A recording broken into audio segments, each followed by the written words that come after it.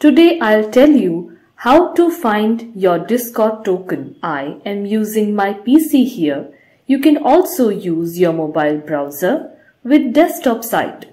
So first of all, we will go to Discord, and after login to our Discord account, click on the three dots available on the right corner.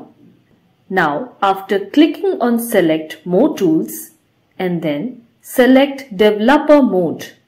Alternatively, you can also press Ctrl plus Shift plus I.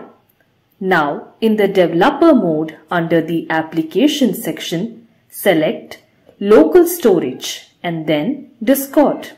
In the files sections, search for token as shown on the screen. Now, click on the second token available and then copy the code of the second token. Remember to select the particular token, not the first option. Now, after copying, come back to your Discord chat so that we can redeem our token. And then, now you can simply copy the code and paste it in the chat section of your Discord to avail the tokens. And press on Send Now.